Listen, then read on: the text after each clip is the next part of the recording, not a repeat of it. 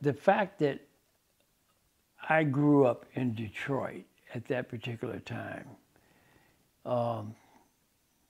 it was a very valuable thing for me. I consider myself extremely fortunate to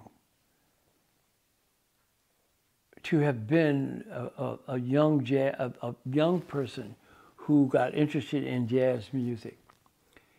And the fact that Detroit was the city I lived in, I can't think, for that time period, I can't think of a better city to have been a young budding jazz musician in the late 50s